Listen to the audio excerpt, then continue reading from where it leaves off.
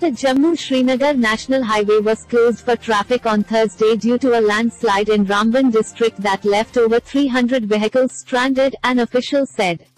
The 270 km highway, the only all-weather road linking Kashmir with the rest of the country, was blocked by a major landslide at Mehar area, they said. Deputy Superintendent of Police, Highway Ajay Anand said restoration work has been started to remove the debris and it will be finished by Friday afternoon.